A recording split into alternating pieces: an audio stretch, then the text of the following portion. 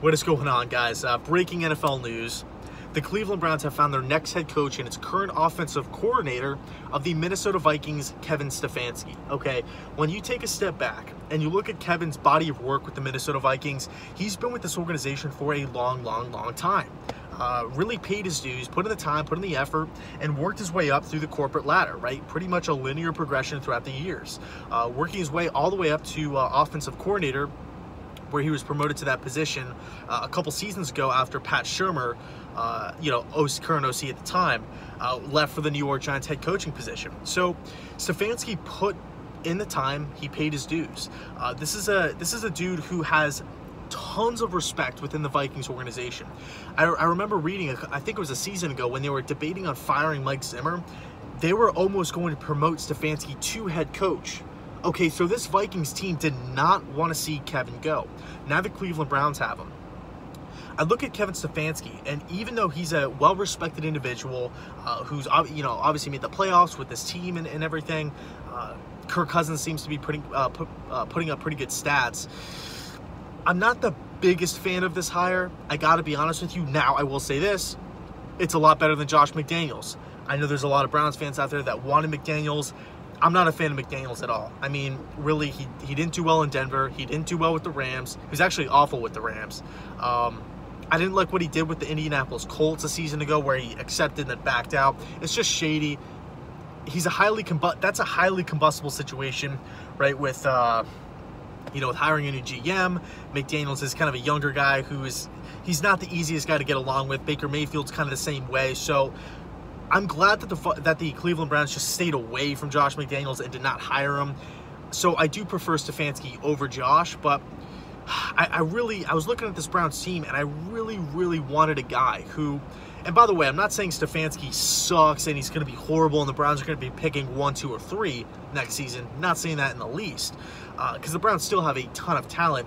Freddie Kitchens just couldn't really get it out of the team. I thought Greg Williams did a fantastic job as the interim head coach a couple seasons ago, but I guess that's beside the point. Point is I was looking for the Cleveland Browns to hire more of a veteran presence.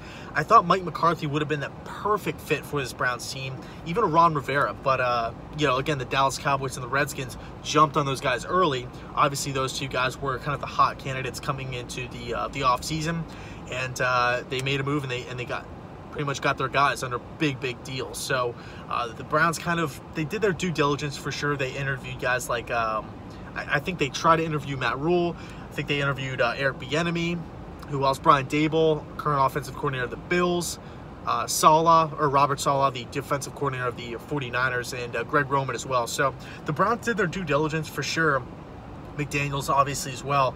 So they went with the best guy, and Paul DePodesta got his way, right? He got his way. He's been wanting Stefanski for a long time now. I think he wanted him back a couple seasons ago when they hired, it was either last season or when they hired Hugh Jackson. I believe it was back in 2016. He wanted Kevin.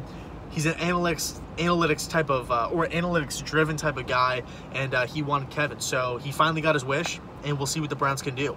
Now, as far as this offense goes, I do think this is a perfect fit. The personnel is a perfect fit for Stefanski's offense. I look at what they did in Minnesota. What do they have? They have two explosive, reliable wide receivers in Stephon Diggs and Adam Thielen. What do you have in Cleveland? Odell Beckham, Jarvis Landry, right? Two explosive receivers that can not only stretch the field, but are reliable on third downs. You have a nice tight end in David Njoku. What do they have in Minnesota? A nice tight end in Kyle Rudolph, a guy who you can check the football down to, a nice red zone threat as well. Njoku's younger and more explosive and overall more athletic. So I like to see Njoku get involved.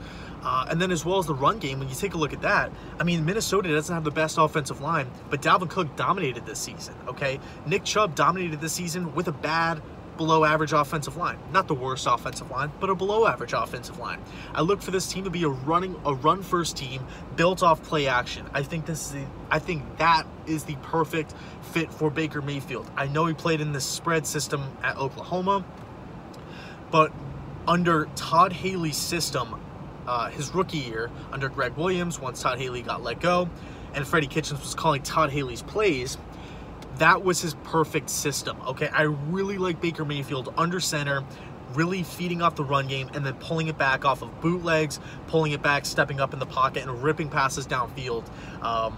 I don't want to see Baker Mayfield throwing 45 times a game. There's really no point to that. I want to see Baker maybe throw 25, 28, 30 times a game in the play action game, right? Really run the ball, feed Nick Chubb. Remember, you still have a whole offseason with free agents. You still have a whole offseason with the NFL draft.